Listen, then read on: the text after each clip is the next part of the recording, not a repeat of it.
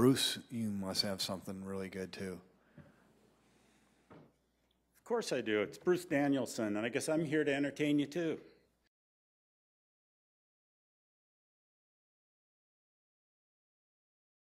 All right, now we can move into some conversation that's productive with Tim Stanga. This was sort of brought up a couple meetings ago about the sewer treatment plant, on what's going on right now. Should we slow it down a little bit to see what we should do on the sewer treatment plant? But you know, it was shut down because everybody thinks that everything's going to be great, hunky-dory. This is a need. This is something that that neighborhood does need. What we did was we put our wants in front of our needs. We put our toys in front of our needs. Instead of investing 5 to 10 years ago into a sewer treatment plant, we went after our needs, our little toys. What are our toys making us today? Event center, closed, bad siding. City Hall, closed, bad heating and cooling system.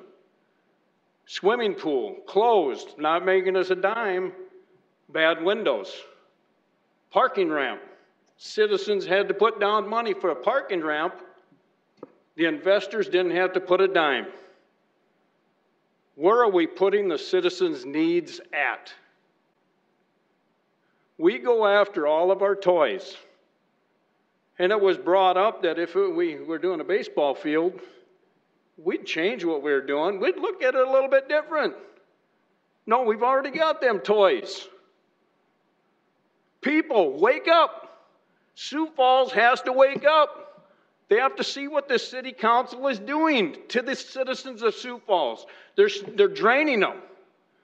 I was hoping for a day like this, that we would really have to sit back and really have to count our pennies to figure out how this city would do it if they really hit rock bottom.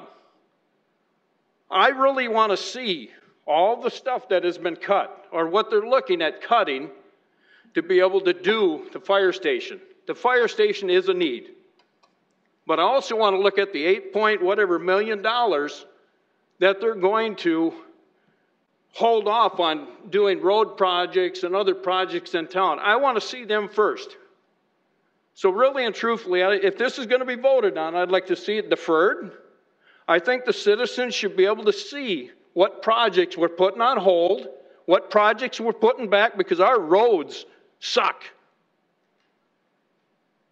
And if you guys can stand here and say that they're great roads, terrible.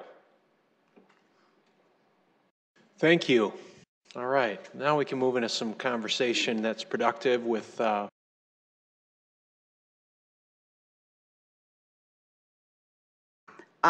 Stanga brings up a good point that I've considered, and I know Councilor Sale wanted to know if I was going to support this earlier this week. And what I need to have is someone to tell the public why we can't put this on hold.